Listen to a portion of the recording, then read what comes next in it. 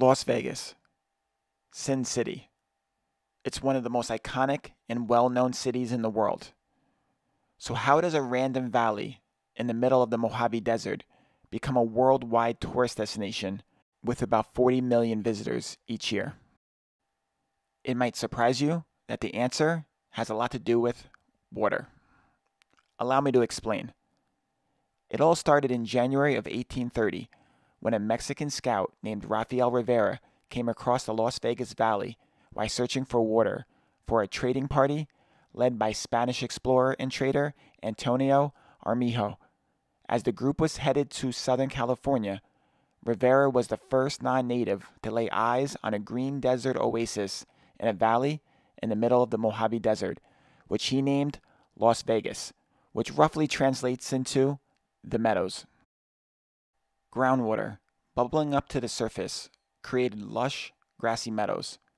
Water, in several different ways, played a big role in the early development of Las Vegas.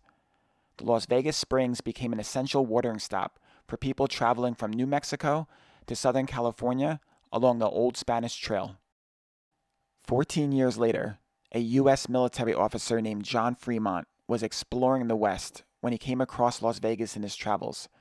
Fremont, along with a group of well-armed troops, were on a mapping and spying expedition in the then Mexican territory, gathering information for a possible future invasion of the area. Fremont was in the Las Vegas Valley for less than a day, but his impact to the area would be large. Fremont had a way with words, and his journals of his expeditions west were captivating to the American public. His journal entry about Vegas and its springs brought some attention to the area that wasn't there before. The current-day American Southwest was a Mexican possession until the U.S. acquired it in 1848 in the Treaty of Guadalupe Hidalgo at the end of the Mexican-American War. The first settlement in the area was attempted by the Mormons in 1855, who constructed an adobe fort. The settlement didn't last long, with the group of Mormons returning to Utah. Given its accessibility to water, Las Vegas became a railroad stop, spurring growth and more visitors in the early 1900s. In 1905, plots around the railroad station were auctioned off, establishing Las Vegas as a town. The following year, the first hotel and casino opened up, called Hotel Nevada, at 1 Fremont Street, with rooms only costing $1 a night. Hotel Nevada became the Golden Gate Hotel and Casino, which is still in existence today, making it the oldest hotel in Vegas. In 1910, Nevada banned gambling, but of course, a lot of illegal gambling still occurred. In the following decades, Las Vegas saw a slow but steady population increase to 2,304 in 1920 and 5,165 by 1930. In 1931, one of the most important events in the development of Las Vegas occurred, and once again, it centered around water. Construction of the Hoover Dam, originally called the Boulder Dam, started. The purpose of the dam was to control flooding along the Colorado River and, more importantly, provide a dependable water supply for the region along with hydroelectric power. The manpower needed for the dam's construction was massive. 4,000 to 5,000 men worked on the dam daily, and a total of 21,000 worked on it from 1931 until its completion in 1936. This brought a whole bunch of men to the Las Vegas area. Nevada, suffering financially because of low population rates throughout the state, lifted its ban on gambling. At the same time, all these men were coming into the area to work. This led to casinos and other entertainment venues opening along Fremont Street.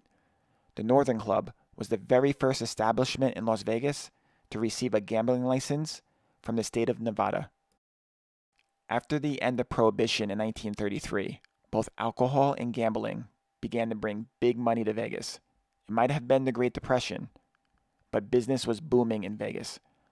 All this money attracted the eyes of the mob, who started to establish themselves in the city at the beginning of the 40s. By 1941, infamous gangster Bugsy Siegel was operating the Northern Club. That same year, the Las Vegas Strip was born, when Thomas Hull built the El Rancho Vegas on Highway 91. This area also eventually attracted Bugsy Siegel, who was having some local law enforcement issues and liked this area since it was just out of the city's jurisdiction at the time. He teamed up with Billy Wilkerson to build the Flamingo. The Flamingo, with its heavy mob influence, was the first of its kind in Vegas, a luxury hotel casino that offered the full Las Vegas experience, a luxurious setting with high-level entertainment and gambling. The Flamingo was turning a huge profit by the end of the 40s, attracting more mobsters and more casinos on the Strip like the Frontier and the Sands. Back on Fremont Street, the Golden Nugget opened in 1946, and the massively popular Horseshoe Casino opened in 1951. In contrast to the mob's glitz and glamour casinos, the Horseshoe was all about gambling. Las Vegas was booming, and by 1954 had 8 million tourists a year. Casino owners took full advantage of the dirt cheap electricity coming from the Hoover Dam, putting up as many lights as they could to attract guests. Hotel owners also booked the top performers of the time. Throughout the decades, Las Vegas has continued to grow, with larger and larger mega resorts being built, replacing a lot of the original hotels and casinos, becoming the city it is today. Because of all this building and population growth, the one thing that started it all, its high water table in springs, has long since dried up, with the water table dropping over 300 feet in certain areas. Thanks for watching. As always, I appreciate it. Please subscribe for more historical videos. Take care.